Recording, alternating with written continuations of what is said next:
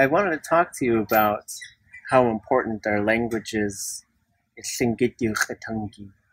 growing up with it, and how we can create changes and make our language, bring it to a stronger place to help our people. When I first came back home, 1972, I was on campus and I was suggesting that my language be taught. And I was really excited because it was going to be taught. The first day I was so excited. I was imagining a whole classroom full of people wanting to learn my language. Along you came, and I was so excited. I had to find out who you were. And I came to your office and I asked you, where did you learn the language?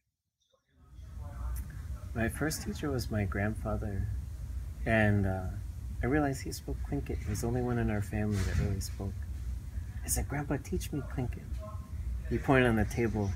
We had salt and pepper there. Yeah. He pointed at the salt. He says, "Hey." And I tried to say that, and I couldn't, and he just laughed at me.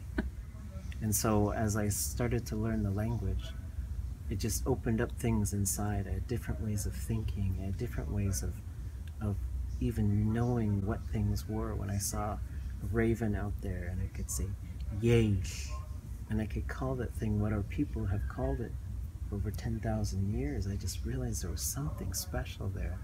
And someone says, when we know the names of all these things, that's what makes us Tlingit. Cheese for all the work you did to get this started and to keep it going. You're very welcome. Yay. Oh, Yeah. yeah. Yeah.